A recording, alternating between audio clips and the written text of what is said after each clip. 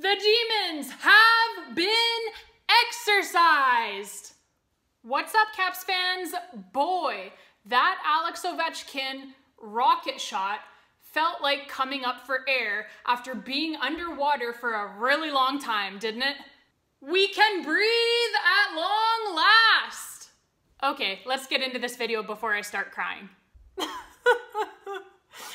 damn it, I just love Alex Ovechkin so much. First period, the suddenly hot Caps power play gets an opportunity and they score! Alex Ovechkin! No, Anthony Mantha. Anthony Mantha deflects it on the way in.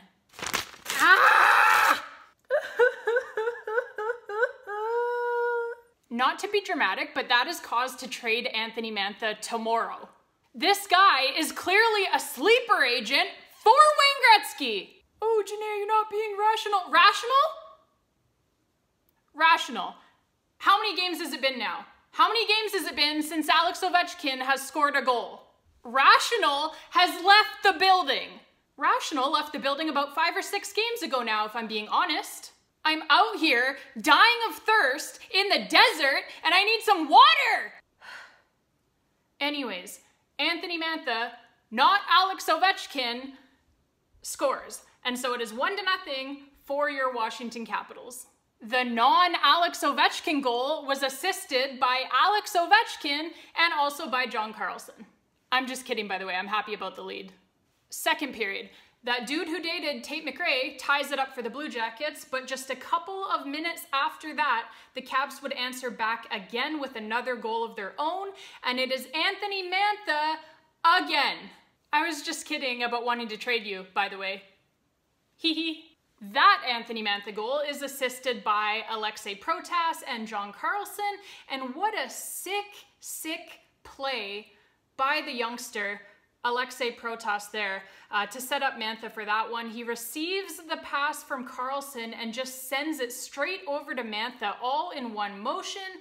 Saucy, saucy stuff from Alexei Protas there, and it is 2-1 for your Washington Capitals. And just in case you're keeping track at home, Caps captain Alex Ovechkin hit another poster in the second period.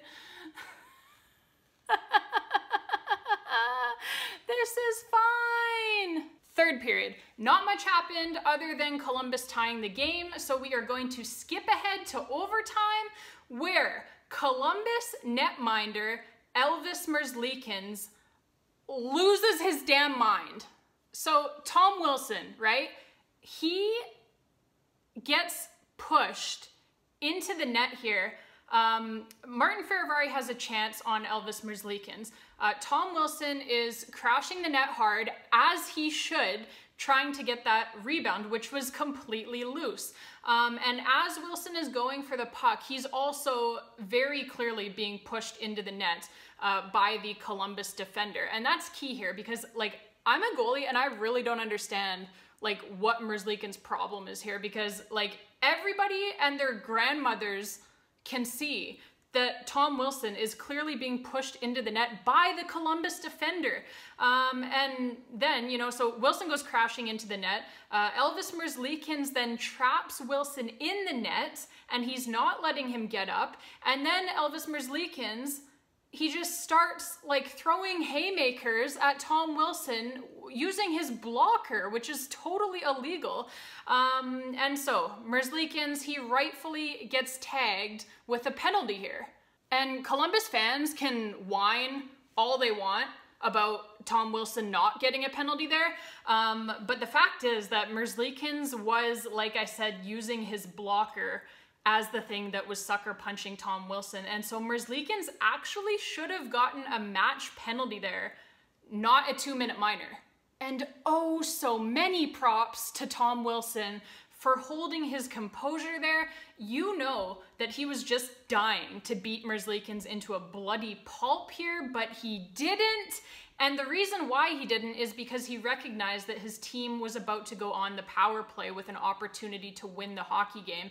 And ultimately, the 2 standings points are more important than teaching a mediocre goalie on a shitty team a lesson. Wilson and the rest of the Caps were certainly having a good laugh about it in the locker room afterwards, though. You know, Wilson's teammates are basically like, you know, hey, Willie, thanks for letting that douche nozzle live so that we could win the hockey game. So on that power play that Elvis Merzlikins so generously provided to the Washington Capitals, Dylan Strome, he would tee up none other than Alex Ovechkin, and this time he scores, baby, for real this time. No deflections or anything, you know, nothing that's possibly going to take that goal away from him. Not this time, Satan, okay? Not this time. It is just a straight up snipe that beats Merzlikins clean. Game over, Washington Capitals win. That overtime game winner is assisted by Dylan Strome and John Carlson again. 3 assists on the night for John Carlson, and for Alex Ovechkin, that goal marks another absolutely huge milestone, as it is the 900th goal of his NHL career, regular season and playoffs combined. He is only the 2nd player in NHL history to score 900 total career goals, with the only other player being Wayne Gretzky. It was also the 26th overtime goal of Alex Ovechkin's career, which he already owns the record for, so he's just extending his own record there at this point. And he is also in 2nd place all-time in NHL history in game-winning goals as well, behind only Jaromir Jagr for that one. And he is in very, very, very good shape to break that record too by the time that his current contract is up. This is what a goat looks like, folks, okay? What does a goat do? Bah, bah. No, that's a sheep. And shout out to Chucky Lindgren, between the pipes, stops 34 of 36 Blue Jacket shots. Another phenomenal performance by him, you know, which is simply becoming the norm for him now at this point in a Washington Capitals jersey. All right, Caps fans, that is it for this one. You know the drill by now. If you enjoyed the video, hit that like button down below. If you really enjoyed the video, hit that subscribe button too. Thank you all so much for watching. I appreciate it so, so, so much. And until next time, babes, and as always, let's go Caps.